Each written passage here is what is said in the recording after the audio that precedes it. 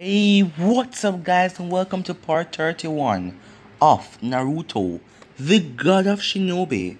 Remember to get this one to 100 like as usual, share it to all of your friends on your social media platform, and after this I'm gonna be posting what if Naruto got a new bloodline, so stay in tune and enjoy yourself.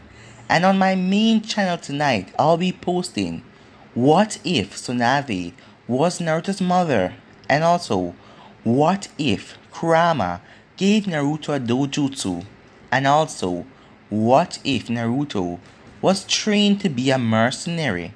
So stay in tune and enjoy all the lovely what ifs coming your way. And if you're new and this is the first time you hear my voice, what are you waiting for? Go ahead and click that red subscribe button and join the Anime King family and be a part of the channel. And thank you all for your help and your support. And go ahead and check out my main channel Anime King, where you can enjoy over 500 lovely what ifs. So thank you for all of your help and your support. Comment down below and tell me if you're new. I'll be replying back to all of you. So without further ado, let's get straight into this. So last time we left off, after Naruto found the seal, he ended up unsealing it with his blood, and it then brought back Mito Uzumaki. As Naruto and Kushina were shocked, she ended up putting herself in the seal, with all of her knowledge of what happened to her clan, and right now she's going to help Naruto with his revenge to destroy Konoha. She doesn't care if the first Hokage was her husband. Konoha has turned into a brutal, menacing place. Also, Fu was being trained by Danzo, but she was just waiting for Naruto to come and destroy everything and he would take her with him. And Fu and Komi have come to an agreement, as Fu wanted Komi to be her friend, like how Kurama is Naruto's friend. So yeah, that was basically the last part we left off. You guys can switch across and check it out for yourself. So let's start this new episode. We start this episode with Tsunade, as Kabuto was also there. I never thought I would say this, but welcome to Konoha, Kabuto, said Tsunade. Kabuto chuckled at Tsunade's disgusting face when she said that, as she looked at him with a disgusted look. That's cruel, you know, he said. Whatever, Tsunade said. We now need to focus on preparing ourselves for this war. Before Kabuto could speak, Shizune entered the office. Tsunade as she stopped immediately, as she saw Kabuto in front of Tsunade, Dex, as she had a look on her face to say, what the hell is this guy doing here? Kabuto for his part merely smiled as he waved at Shizune. Before Shizune could react, Tsunade spoke. Before you do anything stupid, yes, I know Kabuto, who was Orochimaru's right hand man, is standing in my office and waving to you like a moron. Kabuto quickly stopped his actions when he heard that. Now, what do you need to tell me? Asked Tsunade. Even though she has many questions, she merely trusts her master, so she put them off for now. Well, the council is merely wondering if you would respond to the Kazekage request for a cage meeting. Oh, said Kabuto as he readjusted his glasses. This provides us with an interesting opportunity. Is the Sand allied with Naruto? Tsunade asked. Kabuto shook his head. As far as I know, Naruto hasn't stepped a foot in that village. I see, Tsunade muttered, relieved. What will you do, Tsunade? Asked Shizune. If the other cages accept, so will I, stated Tsunade. After all, like Kabuto said, this provides us with a perfect opportunity. The other cage will surely agree, said Kabuto. This will also be a perfect chance for Naruto to take you out and leave Konoha without a leader, and without a leader the place will crumble. I suggest you ready your army before then. Tsunade nodded. I see your point. Well, Shizune, you know what to tell them. Shizune nodded and walked out of the office. With the Sand siblings, as they were walking to the Sand, the message must have surely arrived to the other Kages by now, stated Temari. Gaara nodded, yes. Now all we have to do is wait for their response.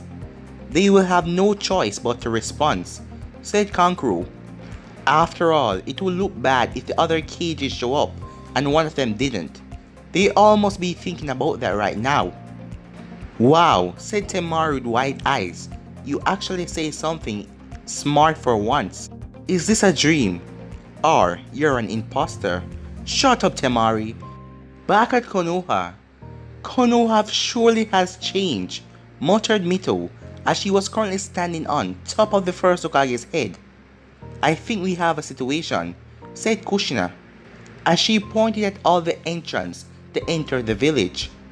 All three Uzumaki could see there was fighting. What the hell was going on? It seems someone is trying to beat us to the punch, commented Mito, as Naruto smirked. Well, we can't have that. I suppose we have to show whoever is doing this that they made a mistake. Both Kushina and Mito chuckled as they stood at his sides. Naruto activated his Rinnegan. Let's go, he said. In the village, civilians ran as they screamed for their life to get in one of the shelters till this nightmare passed. And what nightmare could that be? You may be wondering to yourself.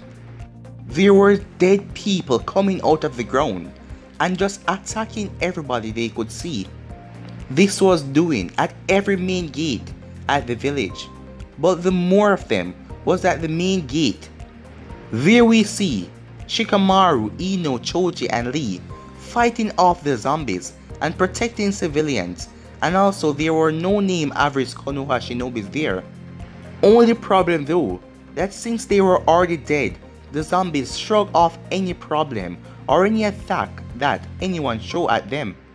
This endless fight was draining everyone with their stamina, except for Lee, who was having the time of his life, punching and kicking. Another interesting fact was the ground at each entrance was cracked open like if an earthquake happened, as there was a weird rock that had bones, skeleton head and all that on it, as a figure stood on top of the rock. Just what the hell is going on out there? Screamed Tsunade in her office as she watched the chaos was happening to the village. Kabuto himself was frowning at the moment. This wasn't something that they needed at the moment. They have to prepare themselves for the upcoming cage meeting and the war that Naruto is going to bring towards them. But now they have to deal with this problem. This wasn't the time for some idiot trying to take some petty revenge on Konoha. The revenge they needed to watch out for was from Naruto, not this crap. Kabuto sighed, really. Wonder how this village has not been destroyed yet. It's a quite miracle, as everything that it went through, everyone targeting it. We need to find whoever is behind this and take care of him or her, stated Kabuto. Before Tsunade could respond, she jumped back from the window as someone break through the glass. The person simply landed on her decks. Tsunade scowled as she stood next to Kabuto. Well, it seemed he came to us then, said Kabuto with a smirk. This makes things easier. The person who barged in through the window was a young boy, around 16. He had grey hair and he wore what Tsunade knew was a uniform from the Fire Temple. He brought out his right arm, which Tsunade and Kabuto noticed was not a regular human arm. What is that? Thought both Tsunade and Kabuto. Tsunade Senju, said the boy. Today you will die. Tsunade disappeared in a burst of speed as she reappeared behind the boy. You're way too young to challenge me, brat.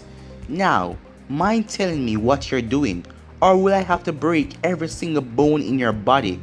The boy quickly spun around with his right arm that looked like a monster arm as Tsunade caught it with a smirk. But that smirk soon turned into a frown as red chakra started to leak out of his arm. Tsunade quickly pulled back her arm as it was burned. He then looked at her before jumping through the window as she walked up the window, heel in her hand, as the boy was jumping away on rooftops. What was that?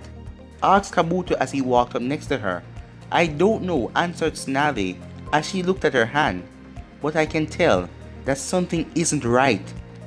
Both Naruto, Mito, and Kushina were on a rooftop as they were watching all the commotion that was happening in the village. Zombies? Kushina said uncertainly. Mito nodded. It would appear so. Naruto didn't say a word as Mito looked at both of them. Do you two have any idea what the hell is going on? Naruto shrugged. Hell if I know. I think I would have remembered someone that can bring people back as zombies.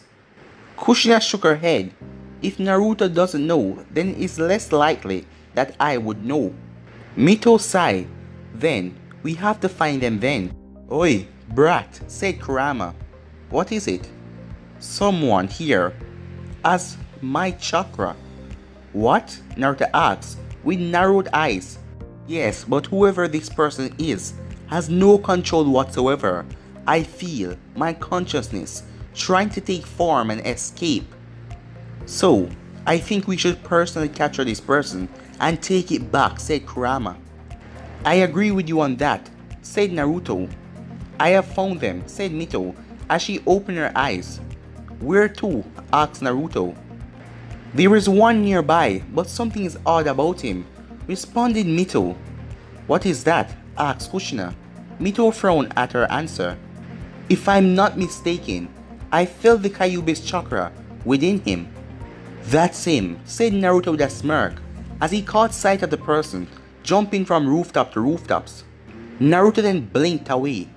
In a dark flash, as Mito had a curious look on her face. Did he just disappear in a dark flash? She asked Kushina. Kushina nodded. Yes, although I'm not certain how it exactly worked, but it doesn't require any seals. Now that is interesting, muttered Mito with a smirk as Naruto appeared in front of the boy. The boy launched his arm. Get out of my way! But Naruto simply dodged and fisted him in his stomach as Naruto slammed the boy's face into the wall. He got him, said both Kushina and Mito as they both went over to Naruto. Naruto picked up the boy that was struggling to get himself out of the wall as Naruto held him by the throat. The boy scowled in anger as red chakra started to leak out of his entire body this time. Oh, said Naruto with a raised eyebrow. So you do possess Kurama's chakra, but I am sorry to say that won't work on me, as Naruto started to absorb the chakra. The boy now had a panicked look on his face. How? He managed to ask. Naruto merely shrugged. Unlike you, I am used to this chakra and I can use it properly. He smirked again as the absorbed chakra started to appear around him and the head of Kurama appeared next to him. And there is also the fact that the real owner of this chakra prefers me over you. He held the boy's throat even harder, causing the boy to cough. What's your name anyway? Asked Naruto. Sora, the boy managed to say. And how did you get the chakra in the first place? I don't know. I was born with it, he said, as Naruto was holding his throat. I see, Naruto said to himself. Well, I guess this is the end for you, Sora, Naruto said as he crushed the boy's throat and threw him off the building. Oh yes, that feels good, Naruto chuckled, as he then realized that both Mito and Kushina were gone. Did they both ditch me? He said with a twitching eyebrow. It seems so, said Kurama. But look at it this way. Now we don't have anyone to tell us what to do. You're right, Naruto said with a smirk, as he pulled out a seal and unsealed a sword. I haven't used this in a long time, he said with a big smile on his face. And with that, he jumped down to the street below and started to slice everyone down, no matter if they were a zombie, a civilian, or a shinobi. In Konoha, there was a man with a long staff with white hair as he was in the forest. It won't take long for Sora to return, and then I will summon my team members to use that jutsu, the man said with a smirk on his face. We have company, said a beautiful redhead leaning on the tree trunk. The man glanced to the village as he saw two other redheads walking towards him. What do we have here? He thought to himself. Mito and Kushina walked up as the man jumped out of the tree, as the other redhead appeared next to his side. Mito looked at the man that bored look, and then looked at the redhead beside him. Now this is interesting, thought Mito. Could she be? May I help you two ladies? Asked the man with a smile. No, you can't, said Mito coldly. You are merely a hindrance. No, you're lower than that. The man narrowed his eyes at that. Do you know who I am, woman? I am Furido, the man who will let the land of fire reach its full potential. Don't you talk to me that way. And the only way to do that is to destroy Konoha, the man said with another smile on his face. Even though I share your sentiment about Konoha, said Mito, but you're a fool and an annoyance. Now die. Fyodor was ready to bring his staff up to block any attack from Mito, but his arms couldn't move. What the hell is this?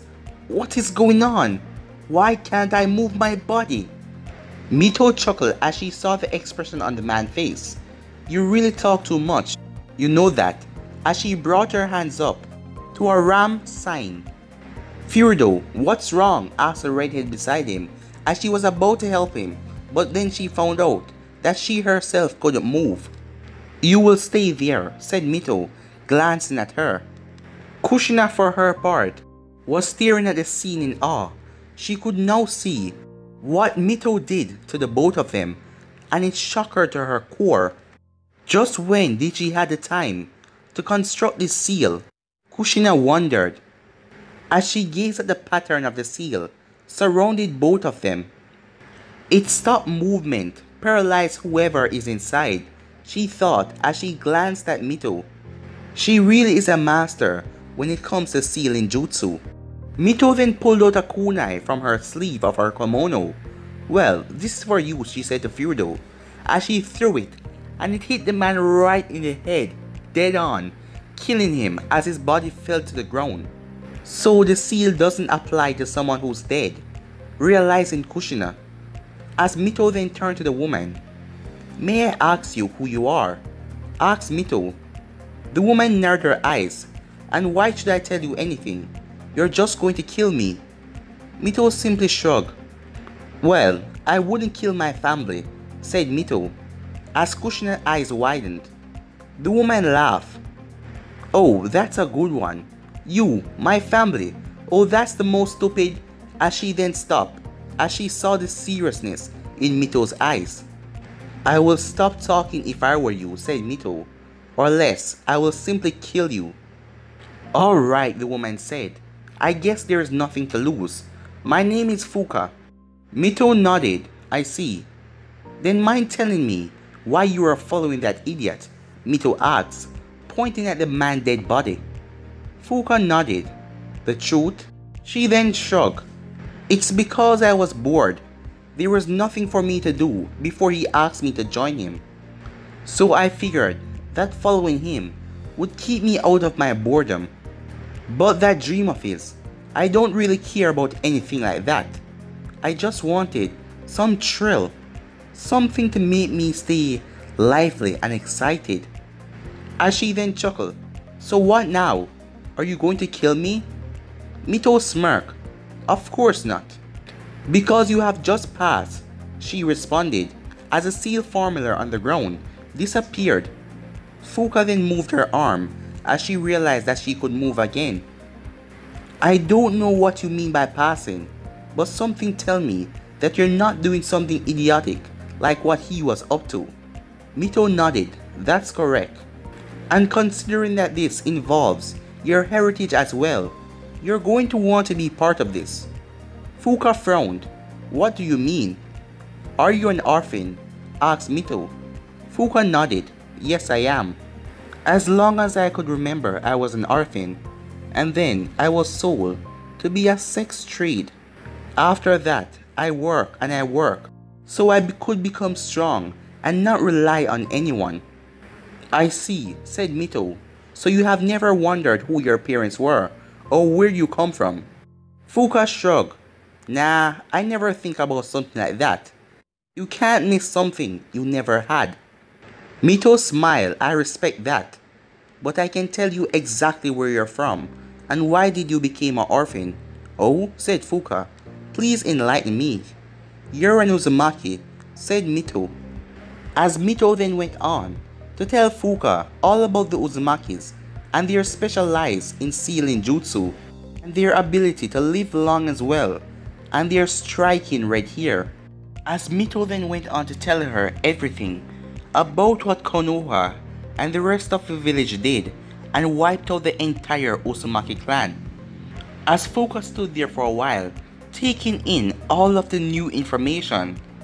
As she then spoke, while I thank you for telling me all of this, I already told you that it doesn't matter where I came from, it doesn't concern me. Not including the fact that they killed your parents, retorted Mito. Fuka's eyes widened at that. How would you know if my parents were killed or not? Mito smiled. Fuka, the same name I gave you. Fuka's eyes widened at that, and so did Kushina, who was listening the entire time. What crap are you speaking now? Asked Fuka. I traveled to our village after the attack, explained Mito, and there I tried to find any survivors, and I found you. Your parents were laying around you, as it seemed like they protected you. I am still not sure how you survived, but I didn't care at that time. I took you, but I couldn't bring you back to Konoha, so I left you in an orphanage with specific orders to take care of you. It wasn't till later, when I was in my deathbed, that I found out that you were sold. But by then, I couldn't do anything anymore. That was my biggest mistake, said Mito as she lowered her head, and I am sorry for that. Fuka from this point couldn't stand anymore, as she was kneeling and looking down, as she couldn't describe what she was feeling at the moment. You saved me? But guys, I'm gonna be ending this episode right here. If you want to see the next part of this, you already know what to do. Like, subscribe, comment down below, and turn on that bell notification to stay posted. And remember, after this, I'm gonna be doing what if Naruto got a new bloodline. And also on my main channel tonight, I will be doing what if Tsunade was Naruto's mother. So go ahead and check that out and enjoy. And I'm going to be doing what if Kurama gave Naruto a dojutsu. So stay in tune for that also. And after that, I'm gonna be doing what if Naruto was trained to be a mercenary. So stay in tune for that as well. And thank you for all of your support and help. And without further ado, I'm out for now. Peace.